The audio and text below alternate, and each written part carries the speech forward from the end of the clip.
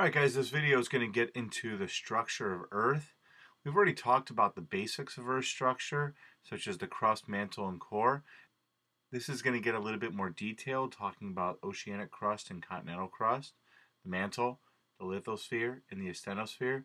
This is really the baseline for our understanding of plate tectonics and continental drift, so it's important that you take really good notes here. Alright, so let's go ahead and review the basics. We start with the crust, this very outside physical layer of Earth. It's not the atmosphere, that's the blanket of gases that surrounds our Earth. The crust is that rocky sphere that surrounds our Earth. Then we have our mantle, which is kind of this big middle layer here, and then the core. And the core can be broken up into an outer part and an inner part. We're going to visit that again later when we get into earthquakes. For right now, we're going to concentrate mainly on the crust over here and the mantle right down here. And just so you know what we're looking at, I'm going to reference this little pie wedge a whole bunch here. This pie wedge here shows the crust on the top and then the mantle right below it.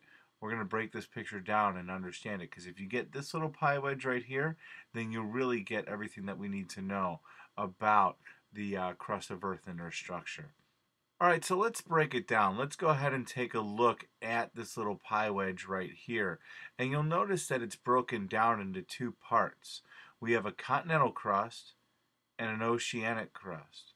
We're going to begin by discussing just the continental crust itself. The continental crust is what we live on. It's what the continents are made out of. And for the most part, it's mainly granite. There's a lot of sedimentary rocks covering all this stuff, but the dominant rock of all the continental crust is going to be granite. And it also has a lower density because it is granite. In addition, this tends to be a thicker crust. Now, it gets thicker at the mountains and a little bit thinner as you move out towards the oceans, but it goes anywhere from about 5 to 10 kilometers thick to as much as 70 kilometers thick at the mountains. So let's take a look at the oceanic crust. The oceanic crust right over here, instead of being made of granite, is dominantly made of basalt. And along with that then, it hits a much higher density than the granite. Now, the oceanic crust is also considerably thinner than the continental crust. It's anywhere from about just a couple kilometers thin to maybe about 5 kilometers thick. It's not a very thick layer of Earth. However, still keep in mind about how big a couple kilometers is. If you were to drive from Palatine High School to Spunky Dunker Donuts, that's about 1.9 kilometers. So you're not even going 2 kilometers if you were to go from Palatine to Spunky Dunkers. So even though I say that 3 kilometers is thin, relatively speaking, it's still pretty thick. Alright, let's talk about the mantle. That's this layer here that starts just under the crust and goes all the way on down to the core. Something to keep in mind here is that the mantle is like 3,000 kilometers thick, and we're only concerned with this first 100 kilometers of the mantle. This first little tiny portion of it. I can't even draw it. It's such a small amount compared to the rest of the mantle. So we're only concerned with the very upper boundary of the mantle just below the crust. Now, uniformly throughout the mantle, however, temperatures increase with depth. And why is that important?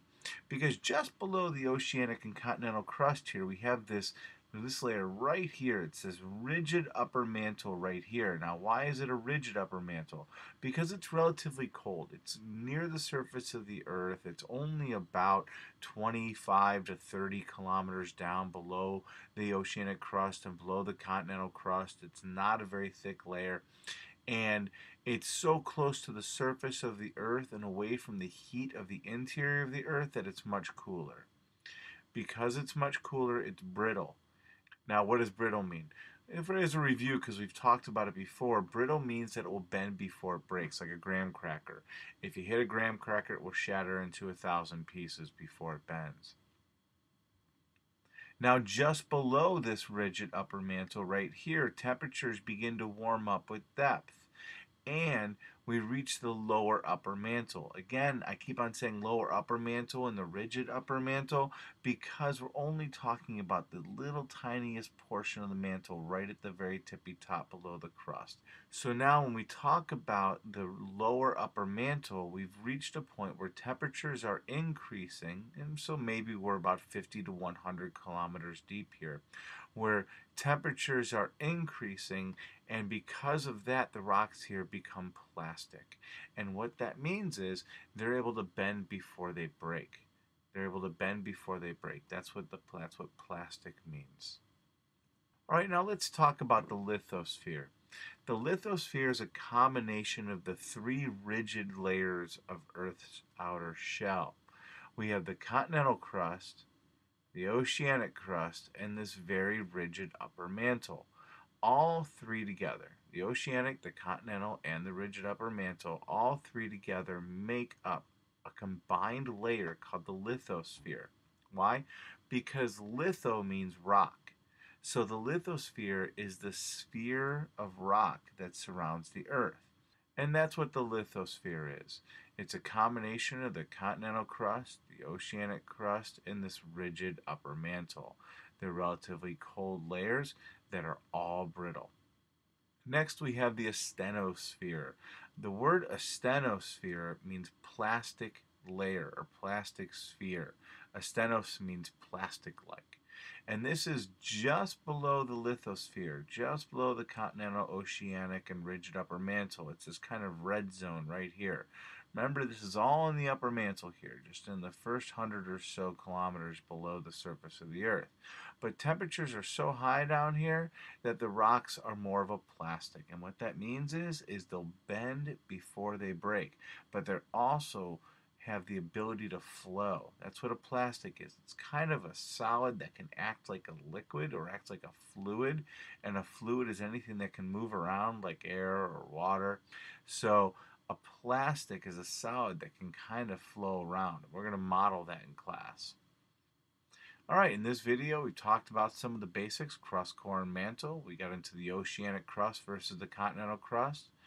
We talked a little bit about the mantle, both the upper mantle and the lower upper mantle. We talked about the lithosphere, the combination of layers within the Earth's crust. We also talked about the asthenosphere, that plastic layer of Earth's crust just below the lithosphere.